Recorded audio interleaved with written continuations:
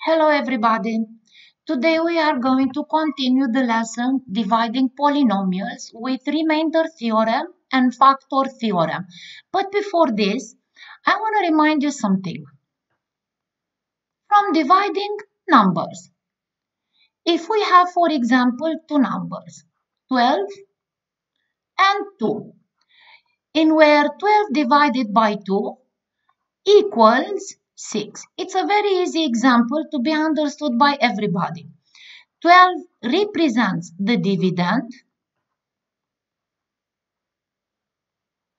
2, it's the divisor. 6, it's the quotient. And in this question remainder, it is 0. As long remainder equals to 0, the conclusion is that 12 is divisible by 2. Also, it means that 2 is a factor of 12, and also 6, the quotient, is a factor of 12 too.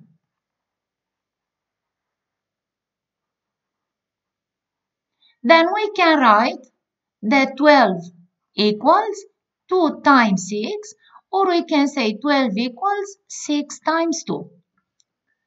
If we would have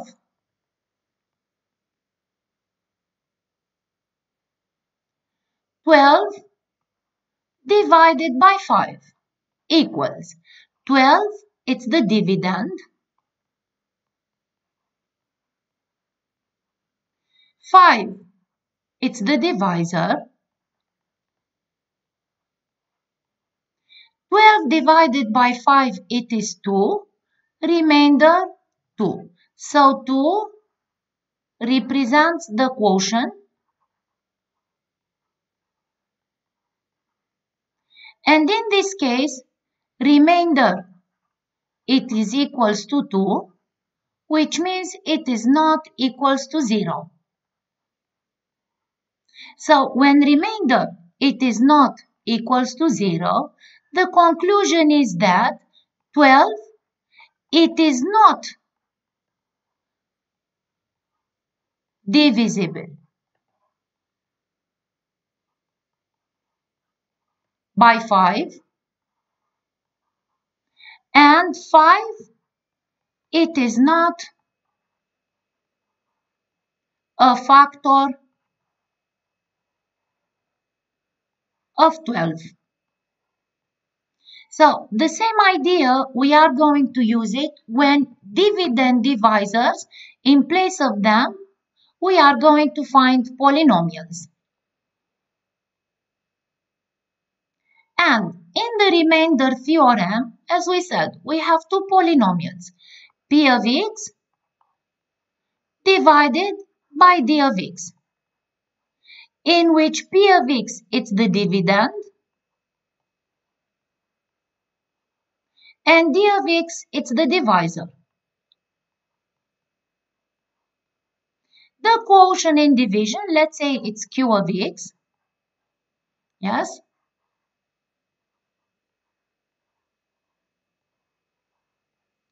If the remainder equals to 0, it means that p of x is divisible by d of x, and d of x is factor of p of x. If remainder it is not equals to 0, then p of x, it is not divisible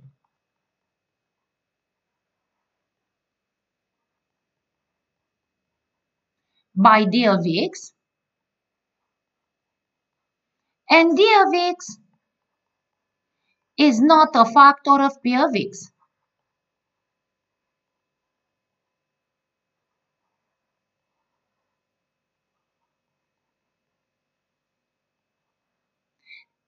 if the divisor, when we are working with polynomials, if the divisor, it is a linear polynomial, then to check if their remainder equals 0 or not, we can use a method which is called the substitution method.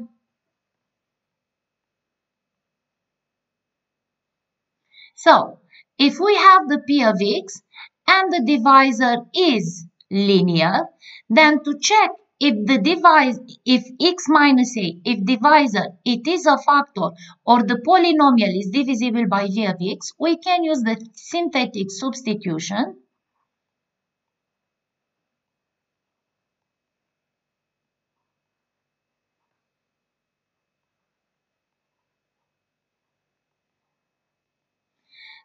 The divisor given, we will make it equals to 0 and we solve for x. From here x, it will be equals to a.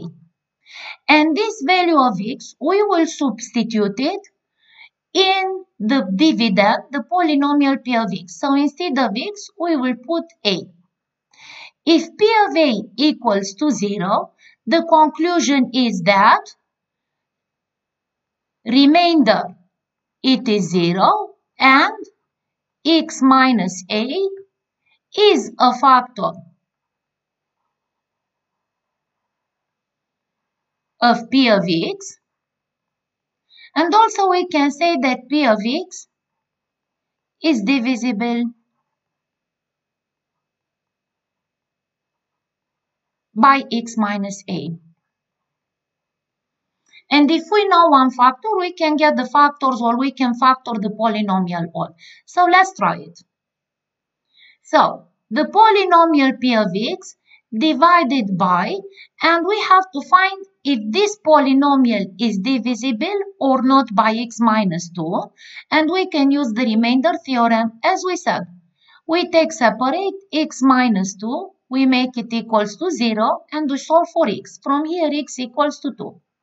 The value for x2, we will substitute it into the polynomial. So P of x, it will be P of 2 equals, instead of x, we put the 2. So it will be 2 cubed minus 2 times 2 plus 1. And this equals 2 cubed, it is 8. Negative 2 times 2, it's 4 plus 1 equals to 5. So P of 2 equals to 5, in which 5 represents the remainder.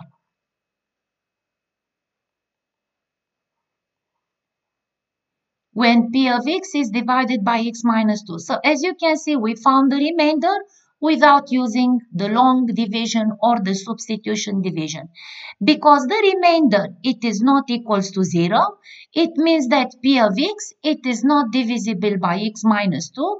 So x minus 2, it is not a factor of P of x. So to check if the divisor, it is a factor of P of x in the factor theorem, we should find remainder 0. If the divisor, it is linear, we do not have to follow the long division as we said. We can just use the syntactic division, the syntactic substitution. So x minus 4, we take it separate and make it 0. And from here solve for x. X equals to 4. The value for x, we will substitute it in P of x. So instead of P of x, x is 4, we will put P of 4 equals. Instead of x, we put the 4. It will be 2 times 4 to exponent 4 minus 5 times 4 cubed minus 12 times 4 square plus 4 minus 4. Simplify in here, and this equals 2 times 4 exponent 4. It equals 512 minus 5 times 4 exponent 3 equals 320 minus 12 times 4 squared equals 192.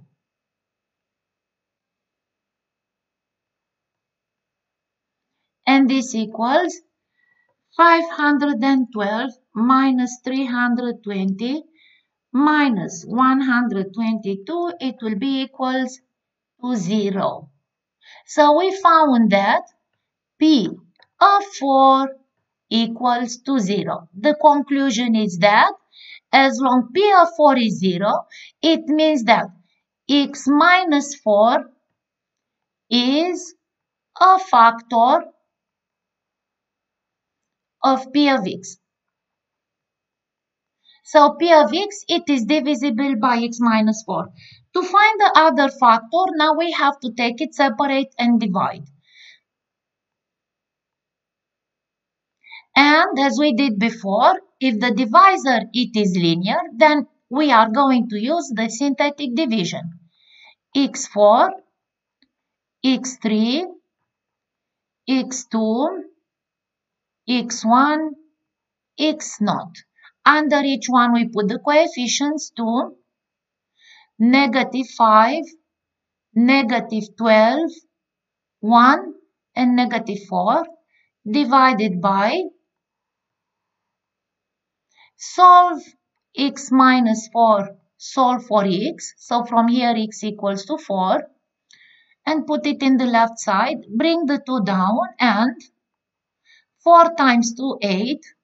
-5 plus 8 is 3. 3 times 4, 12. -12 plus 12, 0. 4 times 0, 4. 1 plus 4, it's 5. Where did I do mistake? 4 times 5, it's a 20. So this is 16. Remainder is not 0. Where did I do mistake? x4, x3, x2, x1. So 2, -5, -12, 1 and -4. 4 times 2, 8, 3. 4 times 3, 12, 0. 4 times 0, here I did mistake. Yes, I'm sorry. It happens. So 4 times 0, 0. 1 plus 0, 1. And 4 times 1 is 4. And here 0. Yes. So remainder equals to 0. Then we can say that P of x divided by x minus 4 equals the quotient. It will be 2x cubed plus 3x squared plus 1. So we can say that P of x equals x minus 4 times 2x cubed plus 3x squared plus 1.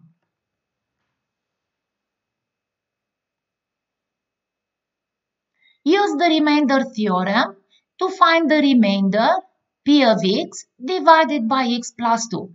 So then, because first of all I'm going to check if x plus 2 it is a factor of the given polynomial. And x plus 2 equals to 0, from which x equals to -2. And then P of -2, it will be equal, substitute instead of x, put the -2, so it will be 2, -2 to exponent 4 plus -2 square minus 10, -2 minus 1 equals -2 square, it will be 16 times 2, 32. -2 square plus 4 plus 20 and minus 1, which is not equals to 0. Then we can say that x plus 2, it is not a factor of P of x, and the remainder we'll get it from P of -2, which it will be 32 plus 4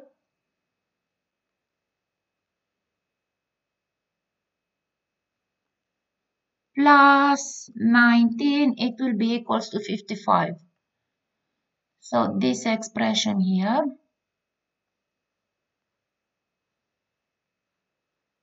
it will be equals to 55, which is not equals to 0. So the remainder,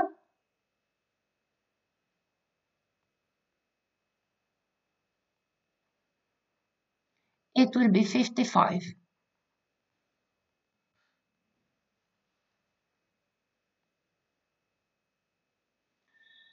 Question 7. Is x plus 9 a factor of p of x? So first of all, we have to check if it is a factor or not. So I'm going to use the synthetic substitution. X plus 9 equals to 0, from which x equals to negative 9. And then we'll substitute in p of x. It will be p of negative 9 equals negative 9 cube plus 11 times negative 9 square plus 15 times negative 9 minus 27. And this equals, I will put it on the calculator. So it will be negative 9 exponent 3 plus 11 times 81 minus 15 times 9 and minus 27, and this equals to 0. So as long p of negative 9 it is equals to 0, the conclusion is that x plus 9 is factor for p of x, and the remainder it is equals to 0. So we answered the first question. Is it factor or not? Because it's a factor, they say write the polynomial as a product of two factors. So to find the other factor, we have to use the division. Because the divisor, it is linear, we are going to use the synthetic division. So x cubed, x squared, x1, x naught. Under each one we put the coefficient 1, 11, 15, and negative 27. Divided by, in the left corner, we put the x negative 9. The first term always bring it down, and negative 9 times 1 is negative 9. 11 minus 9, it is 2. Negative 9 times 2 is negative 18. 15 minus 18, negative 3. Negative 9, negative 3 is 27. So, negative 27 plus 27, it is 0. Then we can say that p of x divided by x plus 9, x plus 9 equals, the quotient, we'll take it from here. It will be 1x squared, which means x squared, plus 2x minus 3. So we can write that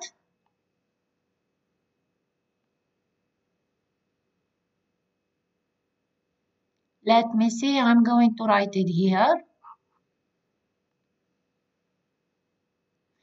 P of x equals x plus 9, the divisor, times the quotient,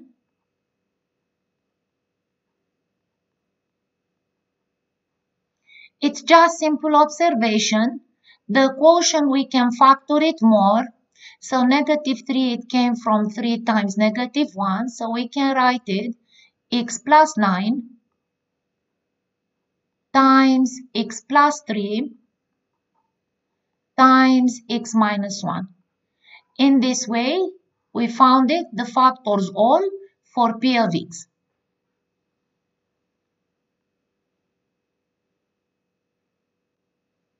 Question 13 on page 160. They say, when divided x cubed plus nx squared plus 4nx minus 6, when we will divide it by x plus 3, the remainder, it will be equals negative 48. So in this case, we have to find, the question is find the value of n. So as long we know the remainder, we can use the remainder theorem. And the divisor, it is linear. We don't have to use the long division, even the synthetic division. So divisor, make it equals to 0. And solve for x. From here, x equals to negative 3.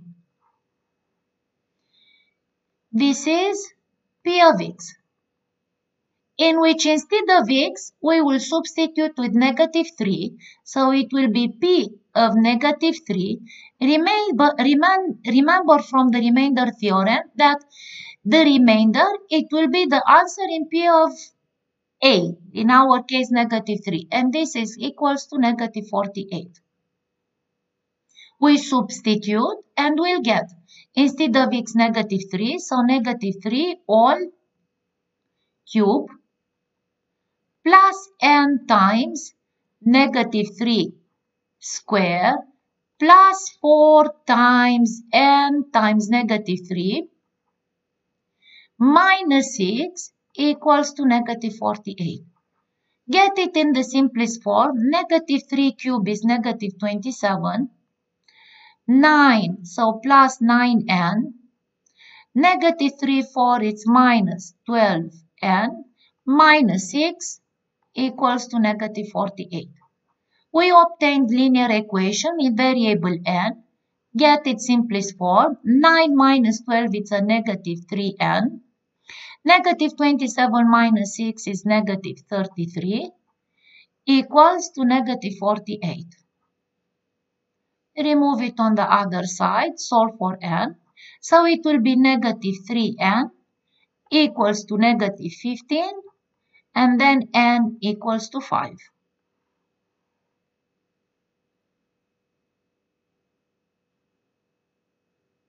Use the remainder theorem to evaluate each polynomial for the given value of x. So x is given negative 5.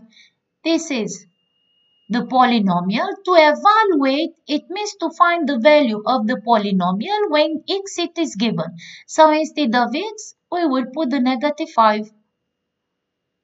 And it will be negative 5 cube plus 9 times negative 5 square plus 3 times negative 5 minus 7 and equals negative 5 cube, it's negative 125 plus 9 times 25 minus 15 minus 7 equals 78.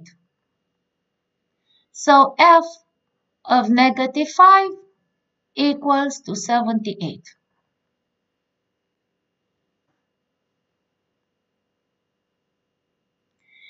Is the given binomial a factor of the given polynomial? So binomial, it is a factor of the polynomial if and only if, so this is the polynomial, and let's say this is the binomial. The binomial, it is a factor of P of x if and only if P of A equals to 0. Yes? So then, the binomial given, it's x minus 3, make it equals to 0. From here, x equals to 3. We substitute 3 in the polynomial, so it will be P of 3 equals 8 times 3 cube minus 10 times 3 square plus 28 times 3 minus 16. If in simplest form it is 0, then it's a factor. If not, it is not. Let's see. 8 times 3 square is 27 minus 3 squared 9 times 10 is 90 plus 28 times 3 minus 16 equals 194.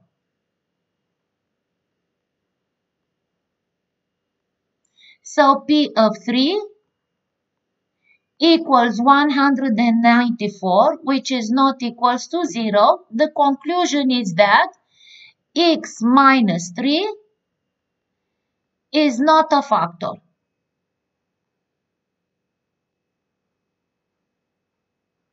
And the value of P of 3, the 194, represents the remainder.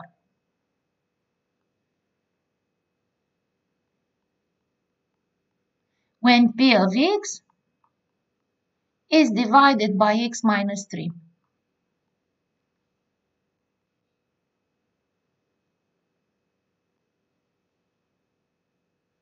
Thank you.